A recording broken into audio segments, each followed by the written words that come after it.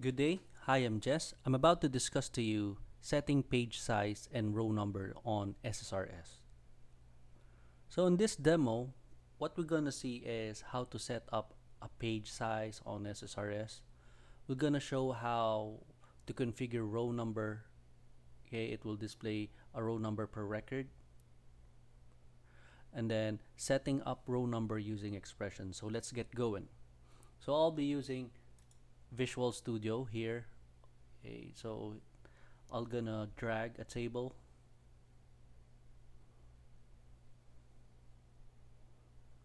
Okay, there. And then we'll be using this Adventure Works again. Okay, so it contains 290 rows. We'll be using this one. Okay, so now going back, so we'll be having login ID and then job title. Okay, there. So next is I'll be right clicking this one, right click and then go to expression, and then I'll be adding some expression here. We're in row number. This will show you, this function will show the row number. Okay, simple as that. Then here nothing, and click OK. There.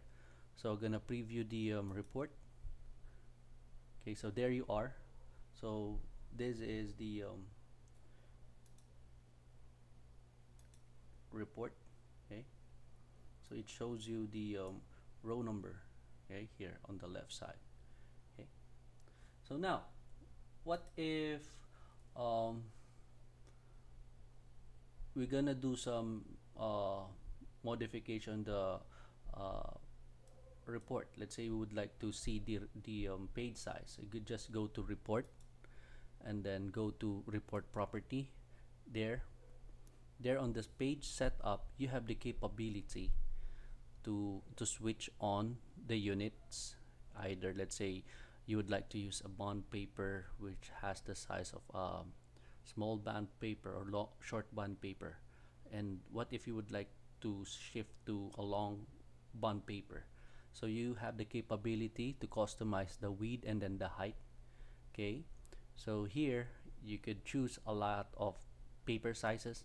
Can either be A4, A5, A6. So it depends on your request, or the customer or your boss request. Okay, so here you have the capability to choose as well the left, right, top, bottom margins. So it's up to you.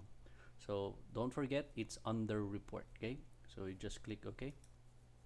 So now we'll be going to how to group your record. Okay, so let's say you're gonna group by 10 or what. Okay, so by using expression. So first thing, we go back to design and then right click, and then we're gonna go to row groups. Okay, and then click this detail, right click it, and then choose parent group. On parent group, we go to the function, and then we change this function. Okay, so we're gonna type a an expression. We're in ceiling row number. Oh, row number nothing divided by 10. So meaning to say, you're gonna do the total number of record would be 10 per page. Okay, so now next is, okay, so after this one we just click OK there.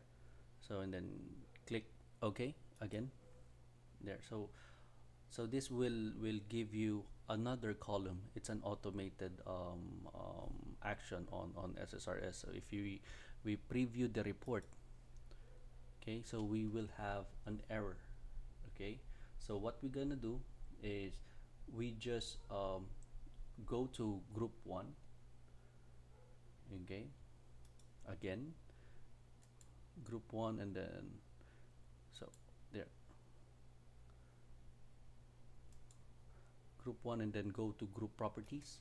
On the group properties, so you can see,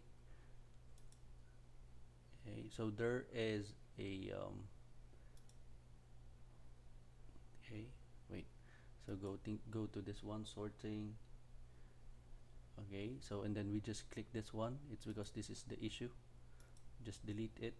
Okay, so the moment we delete this one under group 1, we just right click it. Okay, go to group property, we preview the report, and there you are.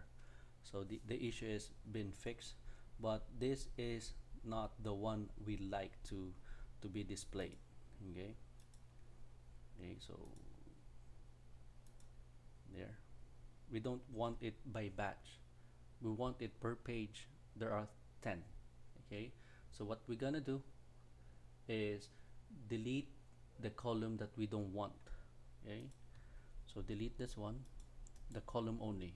Okay, so here, delete column. Okay, okay, so delete.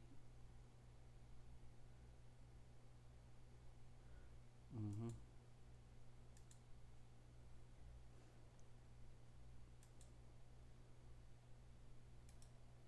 Delete column only, not the associated group. Okay, click OK.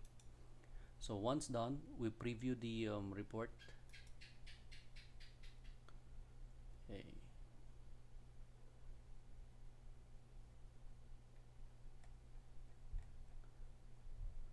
Okay, and then go to group report, group property.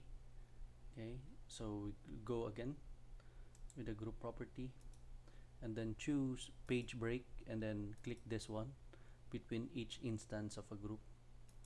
There, so we do a preview.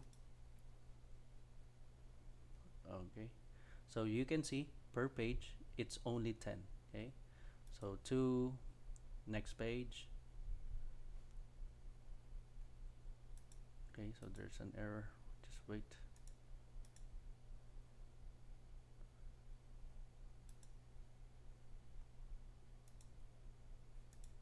I'm trying to, okay, to display it by force. Okay, 2, 3.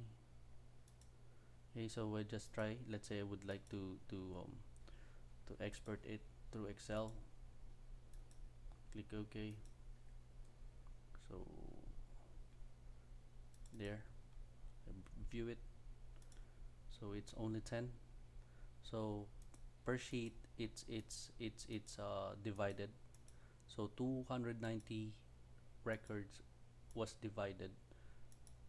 Okay, so using sheets there.